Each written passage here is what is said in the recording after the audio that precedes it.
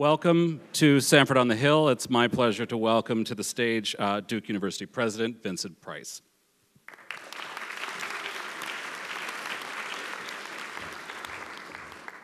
Good evening. It is wonderful to be here. I'm delighted to welcome you to the U.S. Capitol for the annual Sanford on the Hill celebration.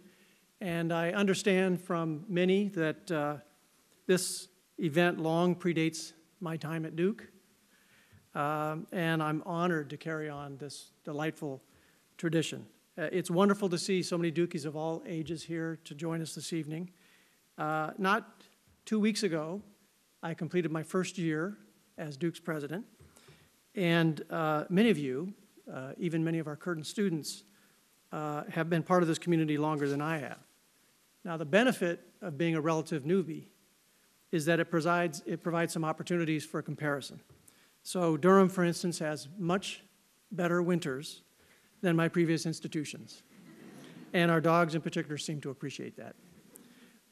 We had a delightful snow, as you may recall, in January. It was about 11 inches, perfect snow for the dogs, and the best part of it, it was gone in 3 days. It also led the governor to declare a state of emergency. I've also learned that Duke's alums are much more active and passionately engaged than our peer institutions. And I think it's either the Lemurs or basketball, perhaps, but it is extraordinary. And it is one of the great assets of our university that we have such enthusiasm for the Duke proposition.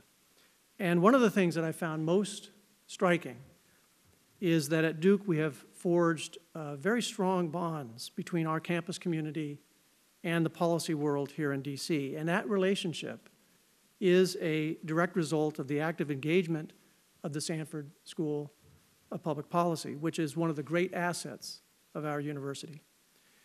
Between Duke and DC programming, the political and policy expertise of our Sanford faculty, immersive learning opportunities for our students, and our commitment to rigorous research methods, I strongly believe that Sanford does provide the best policy education in the United States.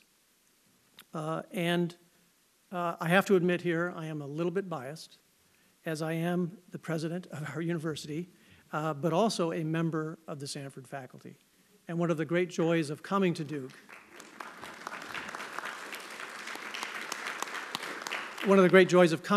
was joining such a fabulous faculty at Sanford. Now, at the same time, Sanford is helping Duke project its scholarship into the policy conversations here in Washington. We're working to build a first-in-class policy bridge between our academic work in Durham and indeed around the globe, and policymakers and elected officials here in DC. And the goal is to turn our rigorous research and the potential for solutions that we identify into novel opportunities for the public in ways that can, in the words of James B. Duke, uplift our region and the world. Now, we have a wonderful, delightful program this evening, which we will be getting to very shortly. And I know you're excited, as I am, to hear from our distinguished fellow Dukie, Judy Woodruff, about the latest goings-on in this building where we're sitting and the one a little ways down Pennsylvania Avenue. But first, a very, very special guest. My first year at Duke was a period of transition with 3 of our 8 deans returning to the classroom or taking on new roles at the university.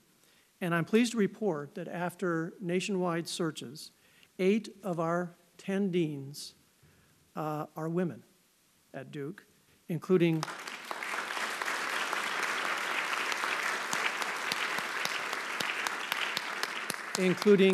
Carrie Abrams from the University of Virginia, who is stepping in as Dean of our law school, Toddy Steelman, alumnus of our university, who will be Dean of the Nicholas School for the Environment, and tonight's very special guest, Judith Kelly of Sanford.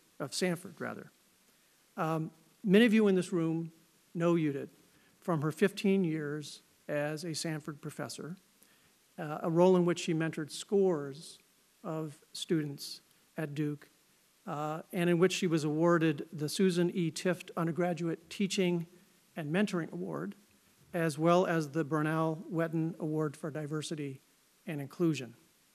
Dean Kelly earned her undergraduate degree at Stanford and her MPP and her PhD from Harvard. She is a distinguished scholar of international efforts to promote democracy around the world and to prevent human trafficking. And she's the author of 3 books and numerous articles. Since 2014, she has served as the Senior Associate Dean of the Sanford School, responsible for faculty development and for research. So she steps into this role admirably prepared.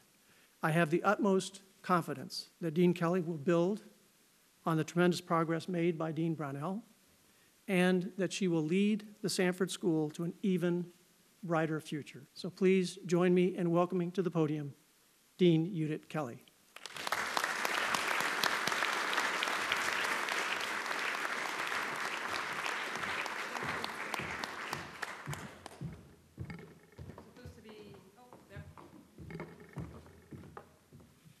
Thank you so much, Vince. We're very glad to have you on our faculty, and we're still working on your teaching assignments for next year. Intro to Public Policy, 120 students. I can see you have the touch. It'll be great. So thank you so much. And I think it's very fitting, Vince, that you are here tonight, not just because you're a member of our faculty, but also because Vince's own degree is in mass communications. And so the connection with our distinguished guests here tonight, Judy Woodruff, is very apparent, and much of your own work, Vince, speaks to how we can dialogue across divides, how we can learn to articulate the viewpoint of the other side, and that's why it's very fitting that you lead our university at this time and that you're here tonight, so thank you. Thank you to all our friends and alums, our supporters, and members of the Board of Visitors who have shown up here tonight. To so many of my former students that I've seen here tonight, welcome. The DC fabric is so important for our school, and I can't think of a more fitting place for me to have my first public event as dean. So I'm really pleased to be with you tonight, and thank you all for coming out. I am particularly pleased that Judy Woodruff is with us here tonight. And I will give a more formal introduction towards the end of my remarks. But what I want to turn to tonight is I want to make some brief points about some similarities that I actually see in some of the challenges that the modern university and we as a public policy school face, and some similarities with that and the media. I think our institutions serve some similar roles in society, and we face some similar challenges. Particularly at this time, one of the challenges that we face is a deep skepticism towards our institutions. There are many people in society that feel like higher education has become alienated from society, that the values that we promote don't resonate with them, or that we are isolated from the world. And that's something we have to take very seriously. There's also a changed funding environment that we face in higher education and in public policy. And that's a challenge for us, just like a changed funding environment exists also for the media. There is a questioning of facts and science that we face in higher education, and that also is shared with the questioning of facts in the media, and that is something that is a challenge for us in higher education right now. And finally, we have a challenge of technology, I would say, in figuring out how we deliver our education in a way that is making use of technology, because what is the value added of the on-campus experience when there are technological alternatives? And also, how do we educate a workforce that fits with the technological developments in our society? So I think that these challenges, technology, funding, challenges to fact, and the skepticism towards our institutions are very important at this time, and it's something that is shared. But I think it's something that we, as a public policy school, are very well placed to lead on, because a public policy school sits right there in the intersection between the university and the outside world. And it is our responsibility to lead and meet these challenges. And this is something the Sanford School has done before. Over 45 years ago, Terry Sanford, who was president of the university at that time, had a vision for a school where young people would come together and they would study different topics at the same time: economics, history, ethics, political science. They would be interdisciplinary. Interdisciplinary was not a word at that time. It was not a thing. But that was the vision of public policy, that it should be applied, that it should lead in serving the knowledge of society, which has become the motto of Duke. And there Sanford led both on the front of interdisciplinarity and in knowledge in the service of society. And we're prepared to lead again as we face these challenges. Like the challenges of skepticism towards our higher education. That means we have to lead by hiring a more diverse faculty, inviting a broader set of speakers to our campus, and educating citizens who have a broad mindset to understand the whole range of perspectives. When it comes to the challenges in funding, that can be an opportunity for us to partner more with people in the real world. Indeed, Sanford, to begin with, wouldn't have come into existence if it hadn't been for the fact that there were donors that were willing to give to the university so that the school could be built, because it was their investments that built the school. And so we have to figure out new ways to continue to partner to overcome some of these challenges. When it comes to thinking about facts and science, as President Price talked about, we have to meet these challenges by connecting earlier on with policymakers and with the people with whom we want to share our science. We have to build relationships so that there's that receptivity, and that's a good thing, because that means we have to listen up front as we start our research, and we have to bring it into the classroom. When it comes to the technological challenges, for how to prepare students for the future workforce, and how to deliver an education that is value added on a campus, we have to figure out how to break down the barriers between research, teaching, and engagement with the outside world. And that will enrich the entire enterprise of all of these endeavors. And so I believe firmly that the Sanford School can do this. We have led in the past, and we will lead in the future. And I'm confident we can do this because, one, I am biased, but we have a fantastic faculty, and that's great. We also have some of the smartest students in the world. And we have a fantastic body of alums who inspire our students on a daily basis, and they inspire me when I go to meet them. And so we have the ingredients we need to meet these challenges. And that is important because Franklin Roosevelt said that democracy cannot succeed if those who have to express a choice are not prepared to make a wise choice. And therefore, the foundation of democracy, he said, is education. And that is important at this moment in time more than ever. And I believe that the media and the university, outlets like the NewsHour, that we are together in the mission of educating at a time like now. And that is so crucial to our democracy. I know that I'm standing between you and Judy, so let me not take up any more of the precious time we have tonight. So let me introduce, first of all, Fritz Meyer, who is my colleague.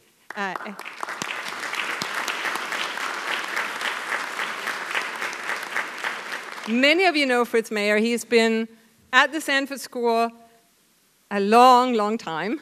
I don't even know the number of years anymore. Any aspect of the Sanford School that exists today, Fritz has somehow touched. He is also the director of our Center for Politics, Leadership, Innovation, and Service. And then, so welcome and thank you, Fritz. And then we have with us tonight Judy Woodruff, and it's such an honor to have you, Judy. Judy is the anchor of the PBS NewsHour and co-editor, is that right? Co-editor as well, and has covered politics in this nation through some incredibly interesting times, though maybe none as interesting as now. I don't know. We'll hear your perspective on that, Judy, tonight will be very interesting. But I want to thank you for your many, many decades of service and support for your class at Duke and for the support and generosity that you have shown towards the university and towards the Sanford School. So, friends, alums, members of the board, everybody here tonight, please join me in welcoming Fritz Mayer and Judy Woodruff.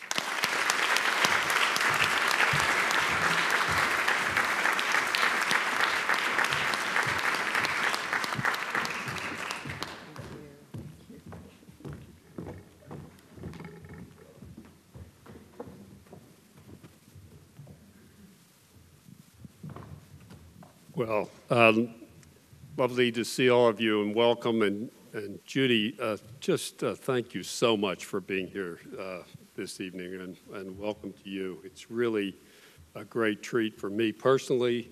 Thank you, Dean Kelly and President Price, for letting me do this. This is a wonderful treat for me. And on behalf of everyone, thank you for being here. I know it will be a real treat for all of us. Well, it's a treat for me to be here. It was just a hop, skip, and a jump across the 14th Street Bridge to get here from our studio, which is actually located in Arlington, Virginia, for any of you who haven't been at WETA, the Washington public television station, but that's where we do the show. But I am thrilled to be here. I'm thrilled to congratulate President Price on his first year, very successful first year, and to welcome Dean Kelly as you begin your time as dean after the service you've given at the Sanford School and coming from Stanford. I have to say, before we start talking, whenever I walk into the Capitol, and especially if I'm on the House side, I have flashbacks to the 2 summers that I spent in Washington as an intern. Between my sophomore, I transferred to Duke after 2 years at Meredith College in Raleigh. That first summer, I worked here as an intern for a congressman from Georgia, 10th District, Bob Stevens. His office was on the first floor in the Cannon Building.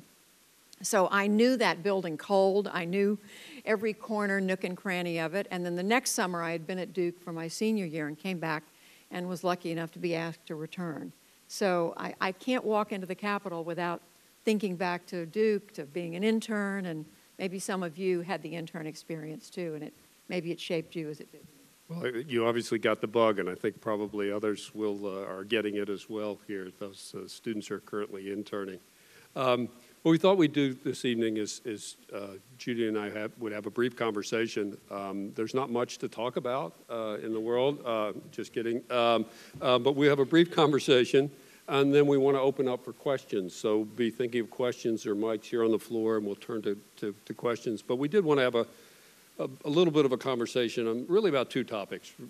Where are we in our politics, and a little bit about the state of the media. So meaty topics, to be sure. We're certainly at a tumultuous moment in American political history. I mean, you think about the divisive nature of our politics, the extreme partisanship, the kind of toxic quality of the conversations around immigration. Who knows what this conversation will be like as we move forward to the Supreme Court confirmation hearing. As we speak, the president is in Europe, stirring things up at NATO, about to meet with the president of Russia. It's just so much. A few years ago, Norm Ornstein and Tom Mann wrote a book, said it's by the title of "It's Even Worse Than It Seems." And I'm not sure it's gotten better. But there is a question really about whether, I mean, on the left, it seems that democracy is kind of hanging by a thread, and it feels really kind of chaotic. I think on the right, conservatives would say this is a little bit hyperventilating. There's a kind of Trump derangement syndrome going on here. The mainstream press is overstating it. Where are we, in your view? Is it worse than it seems, or does it seem worse than it is? Wow. Well, how long do we have? It's an excellent question. It's on the minds, I think, of many of us. I have to say I've been in Washington 40 years. I came here to cover the Jimmy Carter administration and cover the White House into Ronald Reagan, and have stayed ever since. For some reason, I kept, I had to keep asking for jobs somewhere, but I'm still here. I've covered Democrats, I've covered Republicans, I've covered transitions from one party to the other. I've covered elections that kept, the same party in power, Reagan to George H.W. Bush.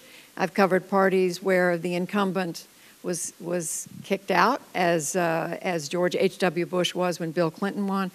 And so I've covered tough campaigns. I've covered rancorous debates in this city. But I have to say, Fritz, I've never covered anything. We have never covered anything like what we see right now.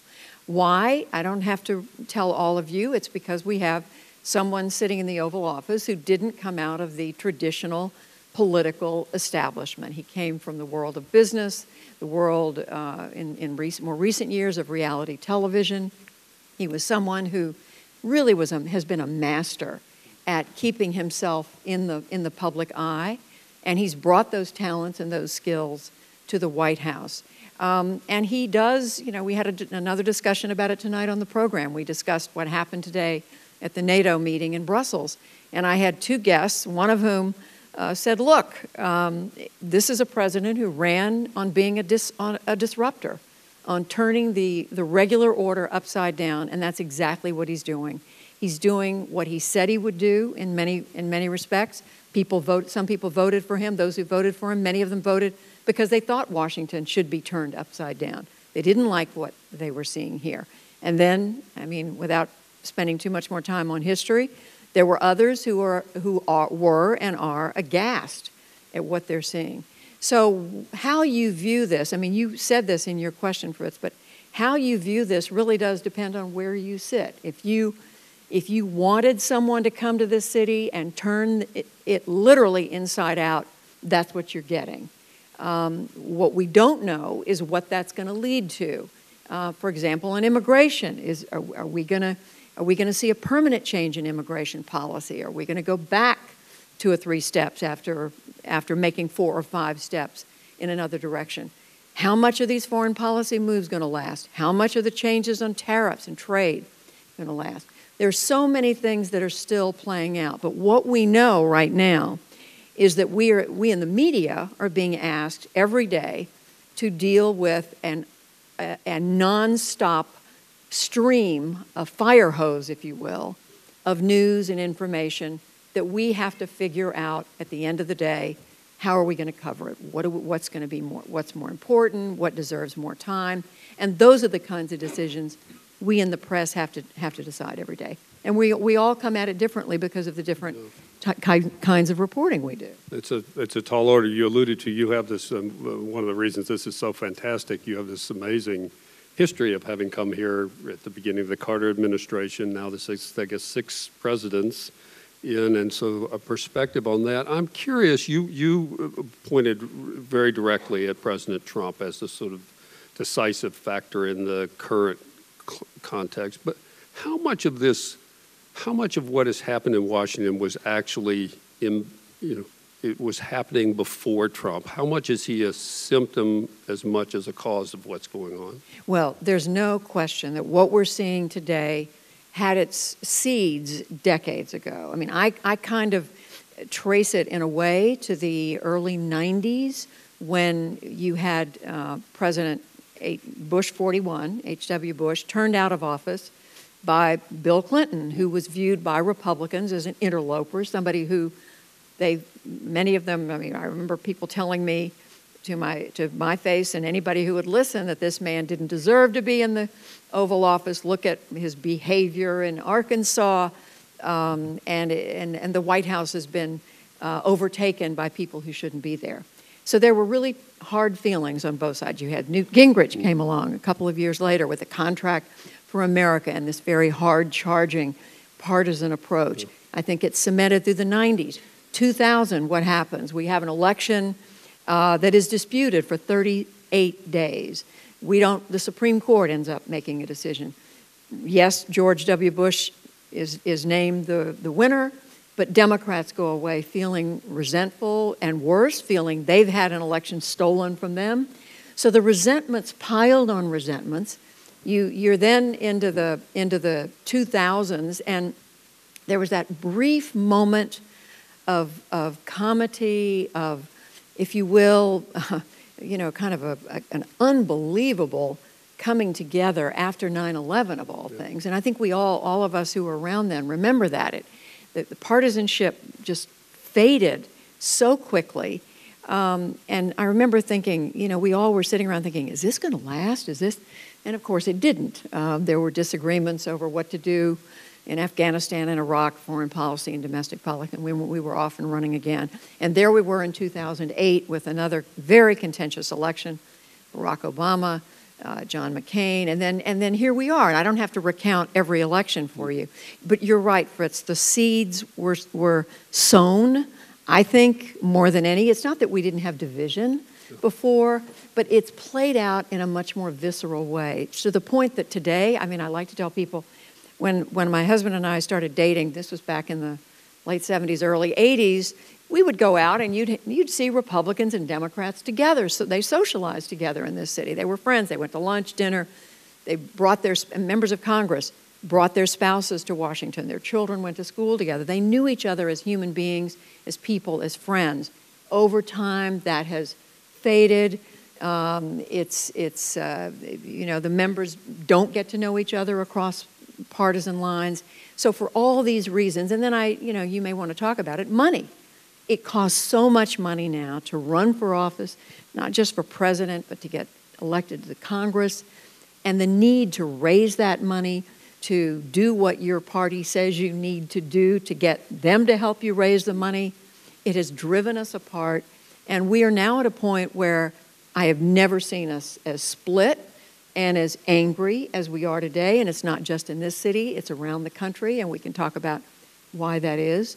But you're right, the seeds were there, but we are worse today, I think, than we've ever been. What a gloomy. It is a little gloomy. Maybe we could talk a little bit about some positive developments. There are some things out there that are happening, I think. For sure. One of which, of course, is an extraordinary number of women who are running for office this year, a record number.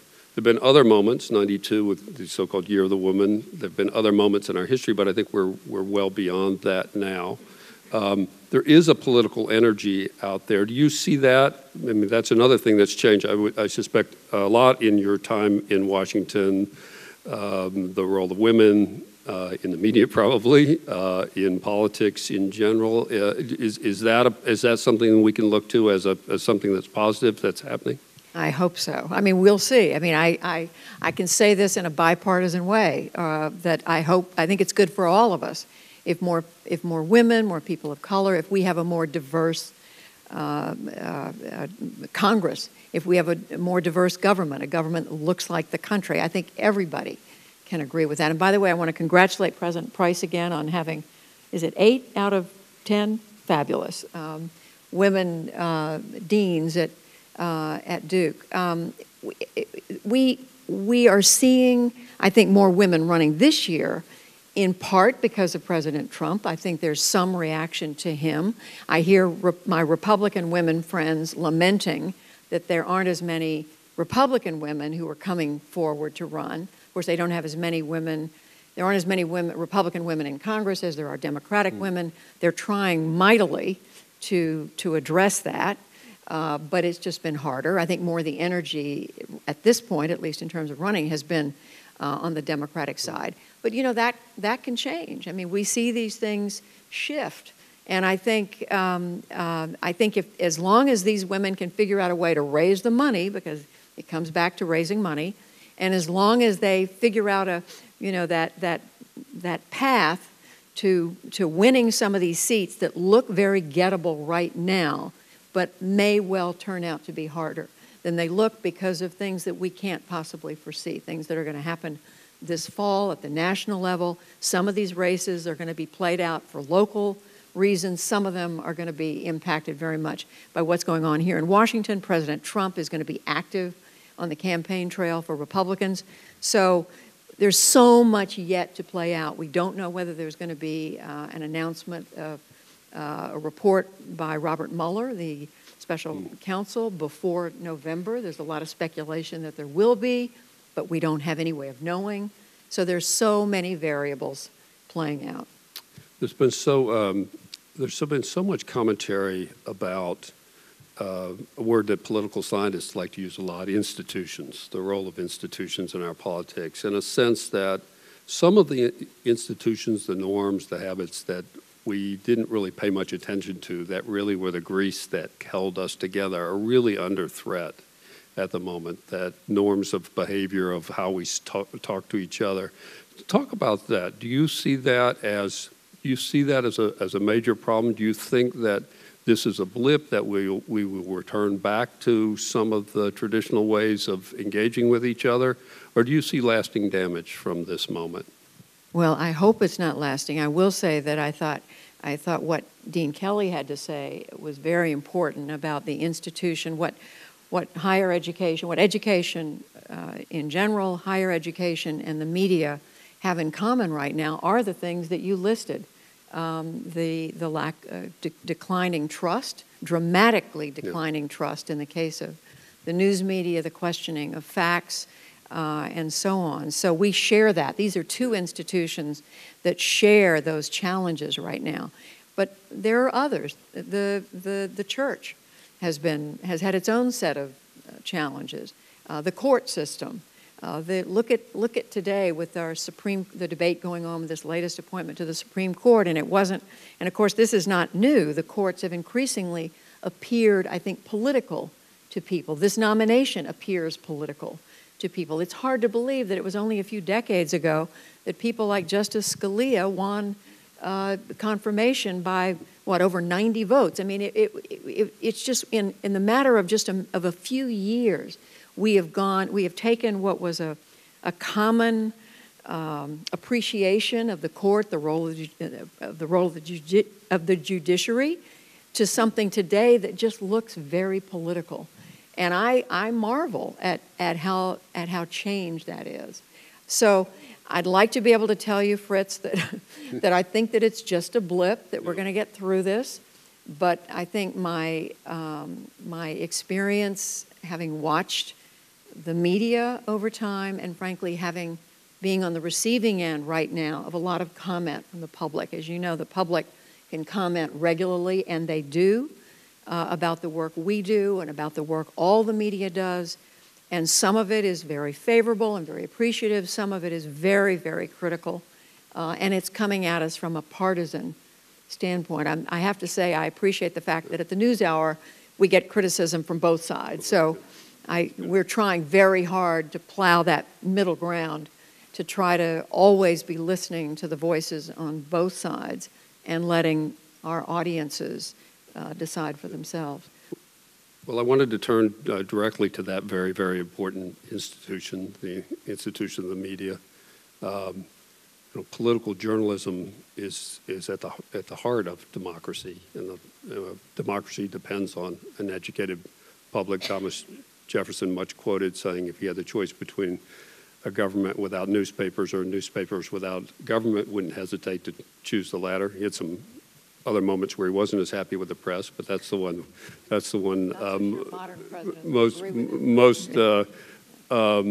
Most quoted. It does seem to me there's a paradox of the moment, which is that it has never been easier to be informed in a way. It's easy through the internet to get information if you go looking for it. You can dive deeply. You can go far. And yet, and I'm wondering whether you feel this, it seems to me it's also, at least in recent times, never been easier to be misinformed, or perhaps easier to be in an echo chamber where all you hear are the views of people like yourself. Is that what you see from where you sit? Absolutely. I mean, I often use the term, it feels we're swimming in a sea of news. From the moment you wake up in the morning, from you check your, whatever it is, your smartphone, whatever device you look at, from the time you go to sleep at night. And it's not just those of us in the press. We do it because we have to and we want to. It's what we do. But the public does that. And then you can, it's coming in on your news feed. You don't have to wait to pick up a newspaper. If you still subscribe to a newspaper, or you can turn on the television or listen to the radio, the news is coming at you from every direction. It's social media, it's online, it's everywhere. And you're right, we now have access to extraordinary amounts of information. We can, if we want to read a Supreme Court opinion from earlier this year, we just have to go online and we have it in 5 seconds. So we have access to information and news at the touch of a screen or of our thumb hitting the screen on our smartphone. But at the same time, a lot of that information is, I know, is being manipulated by one side or another of our great political debate. And so I think it's become harder on news consumers, on ordinary Americans who are smart but busy and don't have time to go wading through all this to figure out, well, okay, is that right? I mean, is it true that Germany is dependent on Russia for 60 to 70% of its energy, as the president said today? I mean, how do we quickly figure out whether that's right? Or any number of other assertions that are out there. It's harder for ordinary people to know what's going on. And so I think we are now entering a phase, and thank goodness our kids are getting a good education, most of them, because they're going to need that education in order to become able to figure out what news to take in, what news to believe. It's going to be harder than ever for our children, our grandchildren today, as they grow up, I predict, to discern what's real and what isn't. And I like to say it's the legacy brands, it's the New York Times, it's CBS News, it's the NewsHour, it's whatever channel or news organization you trust. But that trust, I think, is going to become more important than ever as we go along. I think that makes sense. Some of us have been thinking about what kind of skills our students need to be citizens in the future. And one of the things we've really thought a lot about is how do you curate your media environment? How do you ensure against being trapped in a bubble and only hearing things that are fed to you by some algorithm? How do you discern between the legitimate and the illegitimate news? You have to go to what you trust. And how do you do that? You go to sources that you know have been reliable.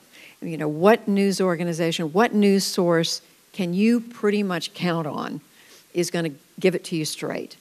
Who hasn't messed up a lot in the past? And whether it's, I don't know, I mean, I've seen these surveys recently, or actually studies, not surveys, I'm sorry, of different news organizations, and people look at the Associated Press and Reuters, the wire services, and they put them up there as the most reliable, trustworthy, believable, non-partisan.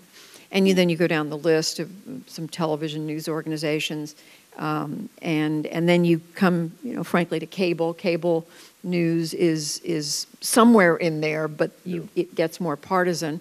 And the same thing with print. But people today are going to have their own views, often based on where they sit politically.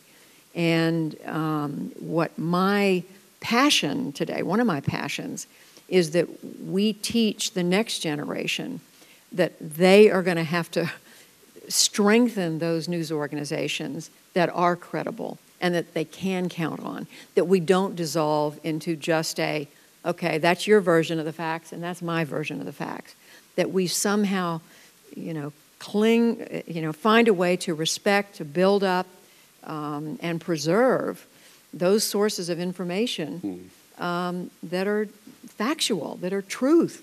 Because if we don't, what do we have? I mean, our democracy depends on information that the public can count on to then make decisions about how to act as a citizen. So it all hangs together. And it's another reason why education is so important. On top of what we're talking about, and you alluded to this a little bit in your earlier comments, there is a strand of criticism or attack on the, let's call it the mainstream press or traditional news media, including the NewsHour. That's of a kind we haven't really seen before. That is, and you heard if you looked at the president's remarks saying that Montana last week, a kind of a statements about the mainstream press, that it's fake, that it's not real. This seems to be believed by a non-trivial fraction of the public. How do you sitting where you do, how do we cope with that? How much damage is that doing? How do we push back at that if you are, in fact, a real journalistic enterprise, as you are? Well, in the short run, I think it's doing a lot of damage because the polls show that a surprisingly large percentage of Americans believe the media is mainly not to be trusted and mainly fake, or just we make it up, or we deliberately put out information that is not true. It's a remarkable change to me. It's not that people thought the media was perfect. We've always been criticized, but after you have a candidate and then the president basically repeating over and over again that the media is fake, the media is not to be trusted, and the media has an agenda, that's clearly sunk in with a lot of people. And they're not just on the right, there are people on the left who think a lot of the media isn't leveling with them. So I worry about this. We all in the media, we talk about it a lot. We talk about how do we deal with it. It makes me angry when I hear the president say that reporters and people in the media are the enemies of the American people. That is not the case for the reporters I know and I've worked with for my entire career. It's just false. It's not true. Having said that, I don't think it serves us in the press at all to get into some sort of contest with the president. I think the best thing we can do to build up the kind of trust that is so important that we were talking about a minute ago is to do our jobs the best we can every day, to go out and dig those stories that matter, come back with the facts, with the information, share them with the American people, and just keep on doing our job and let the chips fall where they may. If people don't like it because you reported something that was factual, so be it. That's always been the case. But if we lose our credibility, if we come to a point where we truly are not reporting information that you can take to the bank, that can be borne out, it can be proven, it can be backed up, then we've done ourselves irreparable damage. So we have to keep working at it. Every day I tell my colleagues, you get up in the morning, tie your shoelaces, go to work, and just go back at it. Go back out there, report those stories, talk to your sources, do the document reporting, do the hard work that journalists are supposed to do. That's who we are, that's our role in this democracy, and we have to keep doing it day after day after day. And a lot of it's not glamorous, but that's our job. That's what we're here to do. We're not here to get into some kind of contest of verbal or otherwise with any political leader. That's not what we do. As you can see, I would love to keep just monopolizing the conversation, but I do want to open the floor for questions. So if you have a question, please come down to the mics. Let me just ask one more question while people are queuing up, and it's really, Judy, about we've been talking about a lot of, it's been a little depressing, the conversation. You've got to say something more uplifting before this is over. No, but it's you, a long time ago, you made a decision when you were a student at Duke to major in political science and to engage in politics, and then a decision to go into journalism. And you've had a career in public life. And really for the students here now who are thinking about what they want to do with their lives, it's easy to become disillusioned and say, just sort of give up. And so what do you say about why that remains, that is to say, engaging in public life remains something that our students really should do? Because this democracy matters, because this country is we are all so fortunate to be living in this country, to be experiencing, to have the blessings of this democracy that our founding fathers had the great wisdom to create. And here we are, all these years later, still appreciating and enjoying the benefits of that, but we can't take it for granted. It sounds like, I know it sounds a little corny or preachy, but I believe this with all the fiber in my body. We can't take it for granted. We have to work as citizens every day to make sure we vote, to make sure we take an interest in issues, to make sure we speak to our public officials. Doesn't mean every day, but we have to be engaged with this democracy, with this government, or else it will become something that we don't want and we don't recognize and that doesn't serve the American people. I feel so strongly about that, and I have to pinch myself to think that I've been able to work in journalism all these years to be able to ask questions of people who are making decisions that affect the lives of all Americans. It's just, again, it sounds corny, but I love it. I mean, I encourage any of you, I assume because you're sitting here, you've been sitting here this long, you haven't left, that you think there's something important that goes on in this city, and you're absolutely right, it is. I hate it when politicians go out and trash Washington, and they call it the swamp, and they call it every terrible word in the book. Some of the finest people I know, the finest people I know, have worked in this city, and they've done incredible things for this country. And so I will argue with anybody who comes up to me and says, the politician's this and the politician's, sure, there are a few bad apples, but by and large, the vast majority of people I know who come to the city either as an elected or appointed position in the media, they come here because they care about this country. They care about the American people. That's what it's all about. That's why we're here. And I think that's probably why we're at the Sanford School, all of us, so thank you for that. Let me just open up for questions now. We'll start over here. And yes, if you would say your name and your Duke connection. Yes, Carl Gollivan, class of '79, domain reference anidealiveson.net. And I'm going to take President Price's admonition to be passionate and active seriously. And Dean Kelly, I did have an interdisciplinary experience at Duke. I started in physics, touched most of the sciences, ended up with a public policy major, and then continued a year later for a master's in environmental management. All of which didn't really prepare me for a career as a special agent criminal investigator with U.S. Customs, which is what I did. And that probably is a result of the most important single day at Duke was when a man named Mark Lane, an activist about transparency about the Kennedy assassination, spoke for hours and hours one evening at the Biological Sciences Auditorium.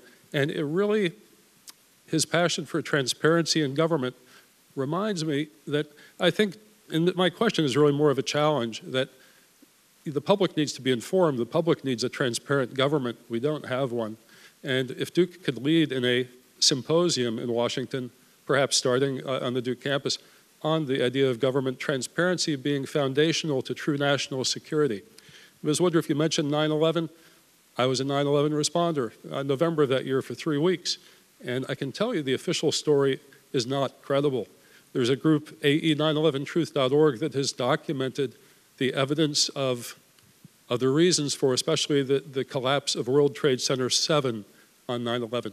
So the focal point I would ask is that we have a symposium about transparency concerning 9/11. There is a lot of skepticism, even among former responders like myself. So thank you very much. Thank you. I don't know. Do you? All right. So over here. Thanks so much for being here. My name's Alec Lintz, class of 2019. So with the rise of social media playing a more important role in media, it's kind of put the consumer at the center. The whole idea of narrative politics has kind of made just receivers of news feel like they have a greater part. How's the role of the media, and how will it change in the future, and how will it engage with consumers that really feel like they have a part now? Everyone has an opinion. You see these long Facebook threads. How do you think the media will be able to respond to people who have conflicting views? Or how will it ensure, I mean, you're doing the great work, making sure that the facts are on point. How will you engage with and interact with those people that don't believe you? It's a very good question, and we're already trying to do that. We're working really, really hard now. The NewsHour, which started out as a television show, has a big, big presence online and in social media. Why? Because it is the way to reach people today. You have to be online. You have to be engaged in social media, from Facebook to YouTube to Twitter to on and on. I mean, Instagram and you name it. And there are many, many other ways.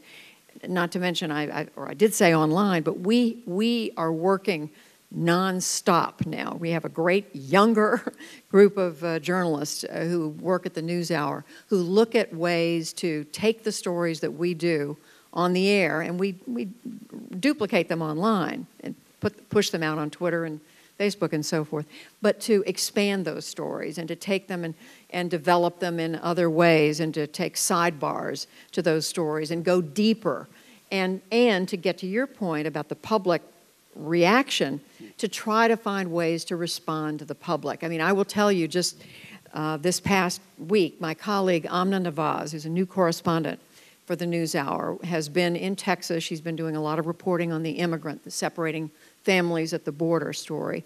She did some remarkable reporting looking at what happened to one little 4-year-old girl and her grandmother.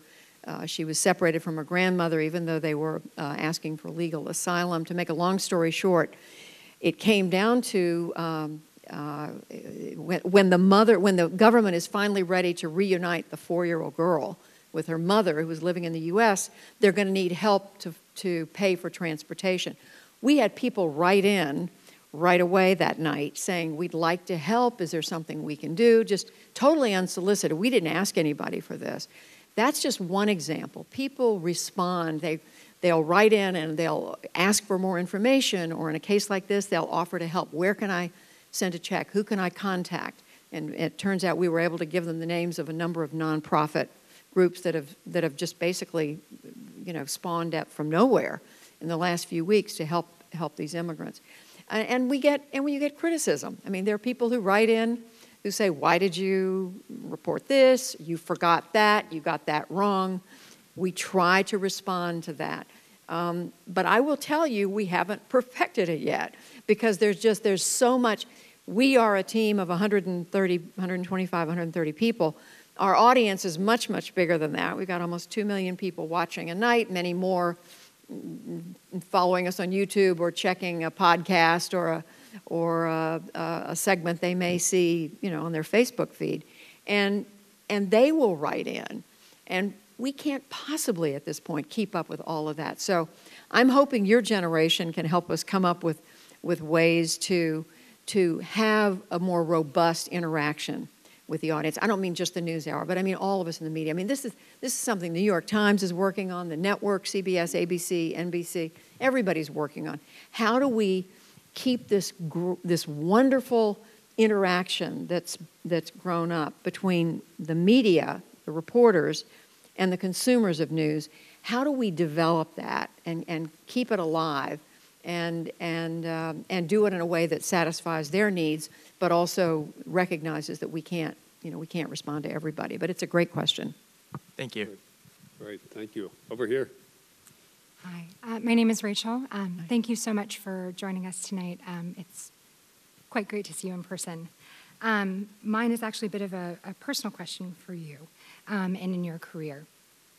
So, in seeing and reporting on a lot of the challenges and seeing the toughest parts of humanity, i.e. war reporting, human rights abuses, etc., it seems pretty easy for one to be seduced into negativity, divisiveness, anger, blame.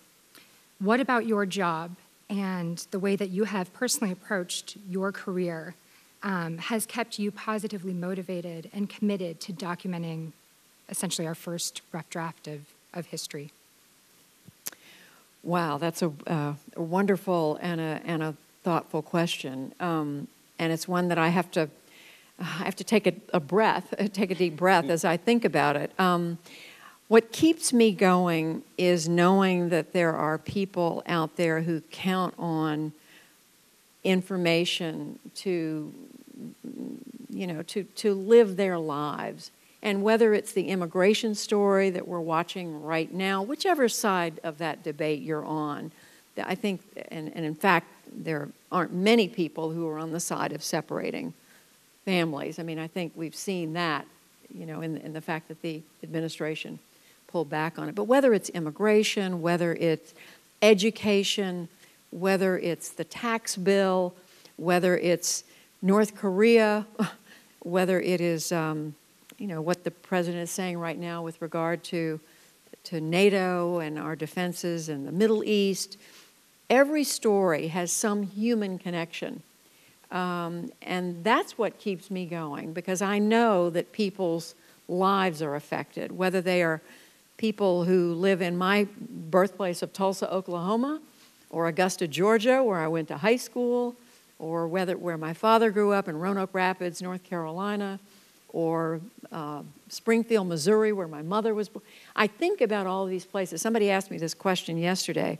You know, what do you think about when you're doing the news? I think about the people I know in those places. And I think about, you know, what do they need to know? And I don't presume to think that we at the NewsHour have all the answers, or that we on any given night are going to help you figure out all the challenges in your life. But if we can in some way help you know more about the human condition, whether it's in this country or in, you know, in I don't know, a neighborhood in Atlanta, or an issue on the border between the United States and Mexico, whether it's something that happened between the Palestinians and the Israelis, or if it happened in North Korea. If it's a part of the human condition, I believe we're all connected. And so that's why I believe what we do as journalists matters so much. And that's what keeps me going. It's not that I never get discouraged. I do. I mean, I was on the set at CNN the day the towers came down, getting back to the gentleman's first question just a moment ago. I watched that happen. How can you watch something like that and keep going? But we don't really have a choice. I mean, we have to keep going as a people, as a country, because what we are here for matters so much. I mean, for our families, for our neighbors, for our community, and our country, and beyond. So that's what keeps me going. But thank you. Thank you. So we have like a couple minutes. So I was going to, if it's okay with you, to have both of them ask their questions. Why don't you, yeah, good idea. Both of you ask a question, and we'll ask Judy to respond. Thank you. Thanks very much for being here, both of you. It's a privilege. So my name's Steve. I graduated in 2017. I'm curious if I can have you maybe critique your own industry for a sec in a non-Trumpian way. I'm curious what your take on the sort of coverage of this potential upheaval of the Democratic Party is. People seem to think that there's a real Bernie-Hillary divide, but a lot of us who work for liberal folks or who work in political communications might see Democrats all over the country, whether it's Alexandria Ocasio-Cortez in a very liberal way, or maybe somebody like a Connor Lamb in a more conservative way, in a more conservative district, talking about healthcare, talking about you know, gun rights and gun control in different ways and with different approaches, but doing the sort of same thing and running smart races. So do you think that the media's coverage is really fair or accurate? Do you think it's sensationalistic? And how do you think it compares to maybe other eras of potential upheaval in the Democratic Party in your career? So that's a great question in and of itself. Good. We'll take one more, and then you'll weave the answers together. Figure out. That'll be fabulous. Sure. Hi, my name's Rashonda. Thank you for joining us tonight. I wanted to get your insights into local media. Many organizations that cover local news are currently struggling right now financially. And I wanted to ask you your insights on the downstream effects of that, and how can we mitigate the negative effects of that? Those are two wonderful questions. They don't overlap a lot, but I will tackle them, and I'll take the division in the Democratic Party. To me is just fascinating to watch. After what happened in 2016, the Democrats, I don't have to tell all of you, you follow this so closely, the Democrats have been frantically trying to figure out, what went wrong, and how can we keep from having this happen again, which is always what happens in American politics. We look back at the last election, the last battle, and how do we go back and refight it, and how do we get it right again? But of course, the circumstances change 2 years later, 4 years later. It's fascinating to me because there is a fight right now for the soul of the Democratic Party, just as there was kind of a fight in the Republican Party for its soul. I mean, Donald Trump has kind of settled that for right now. You don't see many Republicans taking him on. They're few and far between. At least I can only think of 2 senators who've spoken up to challenge him seriously. So that combat on the Republican side is settled, at least for now. But for Democrats, they've got some real sorting out to do between now and November. We in the media are going to be watching these midterm races very closely. There's some fascinating races. You mentioned what happened in Brooklyn. We've seen surprises across the country. And I wish I were smart enough to tell you I know how this is going to play out. I know Democrats who are sitting here today saying, oh, it's a terrible mistake for Democrats to be talking about single-payer health care or to be saying some of these, what they say are extreme things, or taking extreme positions to the left. There are other Democrats who say, wait a minute, that is where the passion is in the Democratic Party. You're not going to turn people out to vote this November unless you listen to that passion and you reflect it and you encourage those young people, the women who are running, the people of color, people who are passionate about issues. You're not going to have the energy that you need in the Democratic Party to win elections. That's going to sort itself out between now and November the 6th of this year. And then we're going to see an even bigger sorting out that's going to happen after that, because immediately, as soon as the votes are counted on the night and the morning of November 7th, the gun goes off, and we're off and running for 2020 among the Democrats. I mean, I can think of, 20 or 25 of them right now who want to run for president. Maybe somebody told me the other day they think they're 40. A lot of Democrats want to run for president. So that's going to be fascinating. And I've seen, mortal combat among Democrats and Republicans. This one is really, really interesting. So hang on to your hats. To the question about local press, you're absolutely right. I am in mourning over the loss of so many newspapers and robust news gathering organizations around this country.